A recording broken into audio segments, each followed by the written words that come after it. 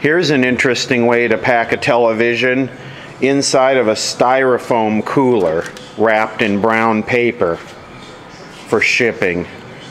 Well, this is an interesting packing job, I gotta say that. It's a cute little set. It's absolutely filthy and crusty to the max. Wonder if the plastic's all deteriorated. Geez, this is almost like something I would... Plastic here is all scratched up. This is almost like something I would expect to find out in the desert. Wow. It's like, look at that. I don't even think your Novus plastic polish is gonna rock this thing. So anyway, I guess this is a speaker grill up here. Let's have a look at it and see if it's redeemable. This looks pretty horrific.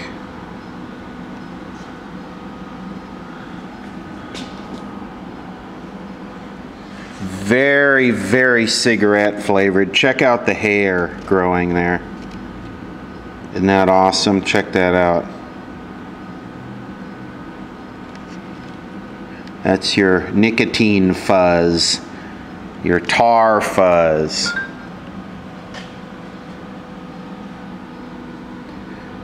Again, lots of these white Pop-O-Matic shorted caps. I've been running into a lot of these lately. Cute little speaker. Well, let's check the CRT. First off. Well, that's interesting. It's got the original horizontal output tube, and it looks like that one back there is original. That one's original. This one is not original. That's a GE. These 33GY7 or 38HE7 or 38HK7, those are seem to be good almost for the life of the set, these little black and whites. In fact, Zenith actually glued them in with silicone. Well, look at this, the audio output transformer's unplugged. It's got the original picture bulb.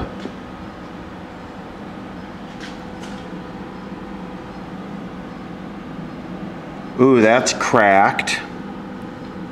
I didn't even see that. Sometimes stuff is so close to the front of your face you can't see it. Anyway, let's check the CRT. Well, that's a good sign, but the thing is baked, man. I just don't see it happening.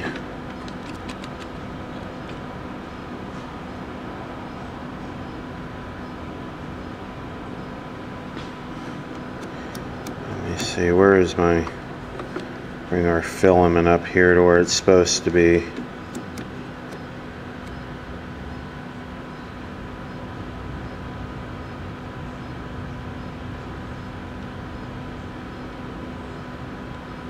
Let me let it run for a minute. I don't have high hopes for this. This is why I say don't ever buy a television unless you are able to check the CRT first. Because if this is dead, this thing is junk. Well, surprisingly, this thing has actually come up. That's the cutoff, and that's the emission. We'll do the life test on it. It'll probably be pretty bad.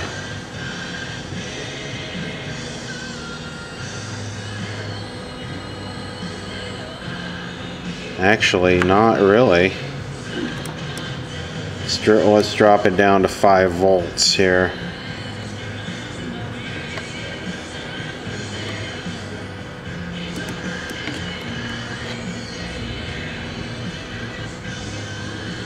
I'm surprised. I think we have a winner, actually. I'm really surprised. All right, let's just let it rip. I connected the speaker. I got the power switch turned on. I don't have a polarized plug here, so I just wrapped it around. Maybe that'll short out and explode. Here we go, contact.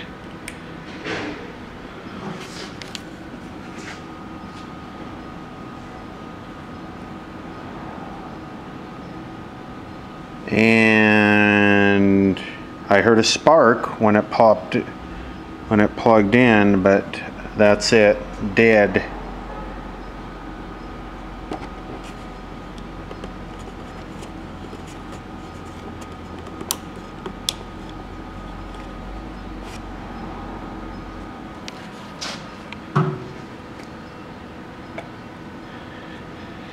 Let's see, let's just go real balls to the wall here. Is the power switch dead? Ooh, that was good.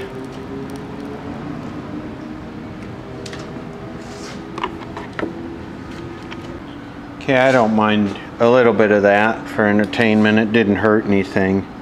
I guess like just those brown wires come out here. I guess I could have just measured it here with the meter, but that would have been too intelligent. So what I did was I checked it with a voltmeter, and yes, there's voltage everywhere here. So that tube does not look like it's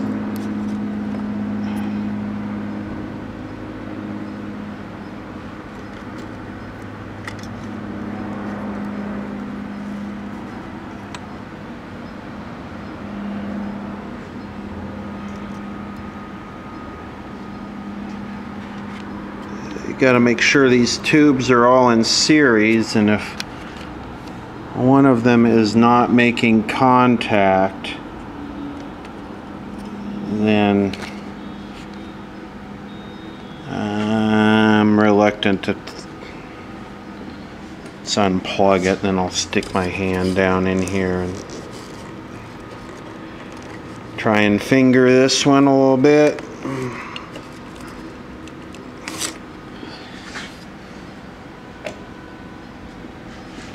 So it could be just an open tube filament or an open... I checked this resistor, it's good. But yeah, negatory on the glowing of the tubes. The power switch is good, everything's good right here. Even after I let a little bit of the smoke out of it, it's still got a lot more to lose. Okay, so the pin on your left, the small pin, goes through this. There's an inductor in this sleeve here, a choke. Then it goes to that brown wire, which is the power switch. Goes over to the power switch, comes back from the power switch, goes to these two resistors. You can see there's a modern one there and there's a sand resistor back there. Both of those are good. Okay, so looking at this, you can see that we get the big plug tied to the chassis. These resistors are good. I had voltage here. I need to find out where the break is here. Okay, so there's two lines of thought on how to do this. Take all of these tubes out and test them and see which one's got a dead filament. But it might not be it might not be the filament. For instance, this coil could be open, it could be a cracked solder, it could be a bad socket. So what I'm going to do is I'm going to start right here. I'm going to put one lead of the meter here. I'm on AC. I'm going to check here. Then I'm going to check here, check here, check here. And basically what I just want to do is I want to find where it goes to 0. So we'll do pin 1 and 12, then pin 5 and 4, then pin 4 and 5. Okay, so the first one is the big one here. So I've already kind of looked at this. We want to do pin 1. See if I can slip here. So we have 121 volts there. Then I want to go to pin 12, which is tubes go this way, clockwise. 121 volts, okay, so I think we could follow this trace. The trace goes, hold on. Okay, so the trace comes and it loops around and it comes to right here.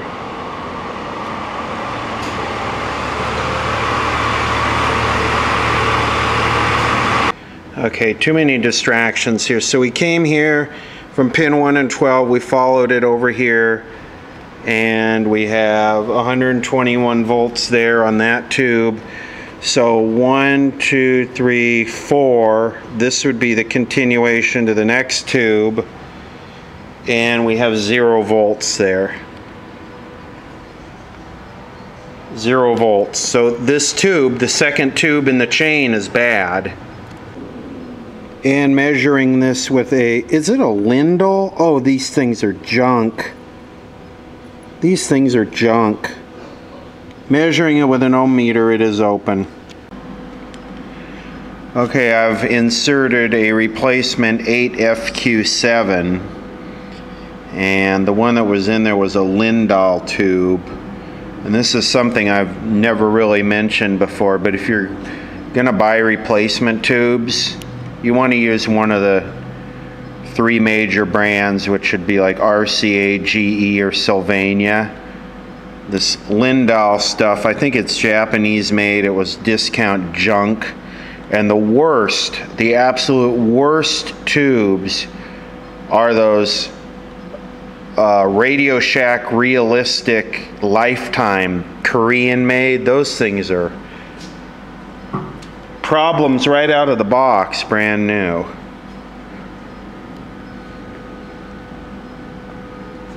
Well, that's appealing.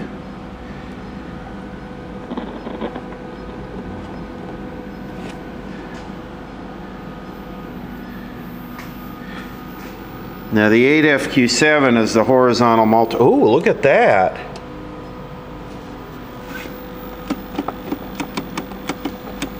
Let's see. Well, that looks nice. It's nice and bright.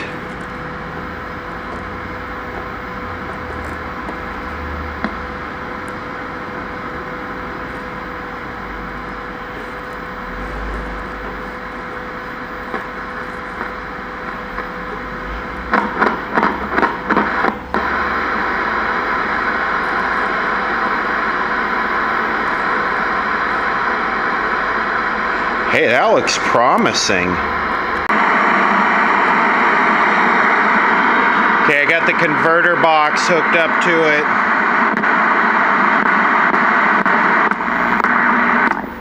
Whereas in this first oil capsule, the reason it has to be so big is that this is the triglyceride form, which means that it's bound. Crap, I don't like to stick my hand back here. I need to get the appropriate cord for this. This is just fatty acids that can go directly into your system, and they can be effective for reducing your inflammation. Well, there's something very important also. In today's world with a doctor here, the average person over 55 today is on 5 different prescription medications. Omega-X has no drug-drug interaction, which is so important. The improper use of prescription medication is probably the 6th cause of death today. I like my prescription medication dependency. Leave me alone. And they worry about the medicine they're taking. I like to be property of Big Pharma and give them all my money. Is it going to interact with my other drugs? And it reduces the inflammatory pain that you may have in your back, your legs, and so on, to give you a good night's sleep. I gotta say, I've done very few testimonials in my life. You can count them in one hand, but this is a terrific product. It's wonderful being associated with you. I have been practicing medicine for over 20 years. The reason why it's such a crappy picture is because I don't have the appropriate connector, so I'm using a clip lead. I'm going to take 2 now.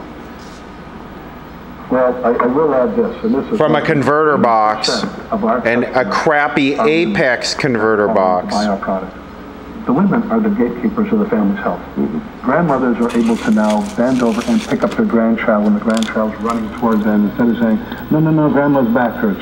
So you have this aging society, this active society, this active lifestyle, and everyone wants to move and breathe naturally. They want to be able to get up. They want to be able to walk. They want to be able to enjoy themselves. It is a life-changing product. that is. No, they don't. They want to be in wheelchairs on oxygen. So small. Have another cigarette. You have hundreds of people, hundreds of family and call them employees, but associates. Act grateful for today.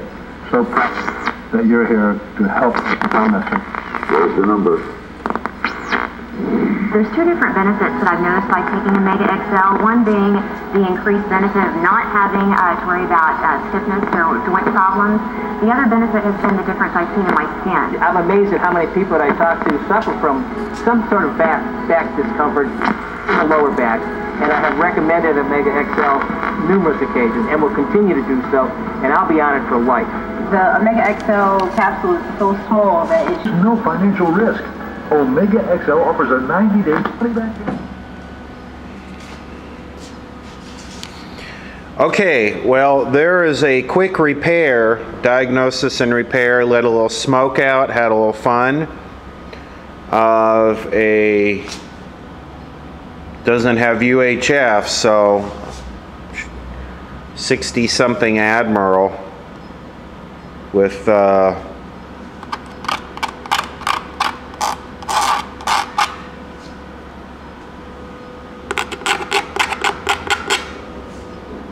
plastic that's just self-destructing. It's bad. Look at that.